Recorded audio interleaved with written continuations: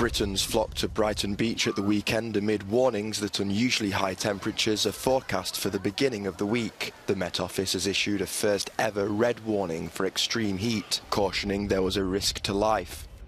Temperatures in southern England could exceed 40 degrees Celsius on Monday or Tuesday for the first time. Scientists are blaming climate change. I used to be one of those people that I think that all just politics and all that. But now I think it's serious, and yes, we definitely need to do something about it to save our planet and save the generations that to come. Well, it's terrifying. Climate change. Yeah, because yesterday, last year, where we live was like completely flooded with rain, and we were thinking how different it is today from last year.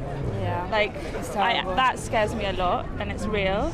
The heat wave is sweeping across Europe and has already claimed lives. In Spain, there have been 360 deaths from the heat, and in Portugal, as many as 659 have died over the past week. Temperatures in some cities, including Madrid, have reached 46 degrees. Meteo France has now extended its orange heatwave warning to 16 departments. The extreme heat is accompanied by a wildfire crisis that has prompted thousands to evacuate parts of France, Spain and Portugal.